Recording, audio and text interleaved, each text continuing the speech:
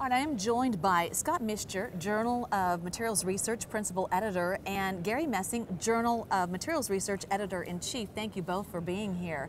I know that both of you are here to talk about special focus issues that are coming up for the Journal of Materials Research.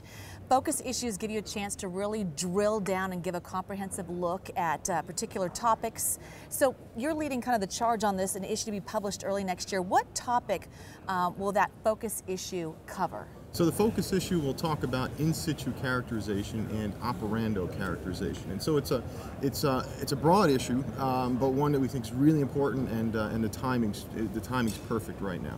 And why that topic? Because of the timing of this? So the timing is critical because we want to reach the readers with the state of the art, and so many things have happened in the past couple of years that the experts know about, but maybe not the whole community. So what we're after is getting that out to the whole community, which we think will have a big impact on the community. It really supports, characterization supports everyone doing materials research.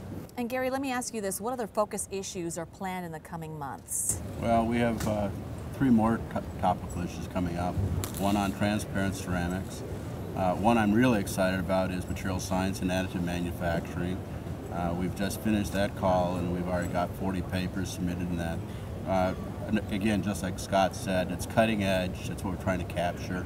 Additive manufacturing is as hot as it can get right now.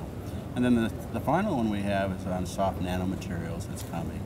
And then I forgot there's another one coming on radiation damage in nuclear materials, which is also very timely when you consider the recent history about the Fukushima catastrophe in Japan.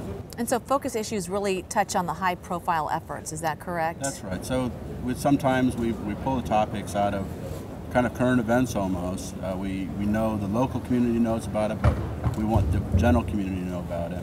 And then also we'd like to capture some of the content from our meetings. The symposia are really fantastic, they're cutting edge. We'd like to pull up some of those topics into coverage in JMR as well. And both of you can answer this, the print on demand, why don't you talk about that? Well, print on demand's a new concept that's just come to us this year. Normally, if you're printing individual papers, it's like $45 if you don't have the institutional subscription. But the focus issues is going to be $64 for the whole issue. So an incredible cost savings and something that people might think about, particularly because they are focus issues, like to capture that focus issue for their own personal library.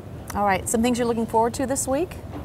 Well, the meeting, this is the state-of-the-art meeting for materials. So every session, I'm sure, will be fantastic. It always is. It's a great meeting. All right. Well, thank you both for joining us, Scott and Gary.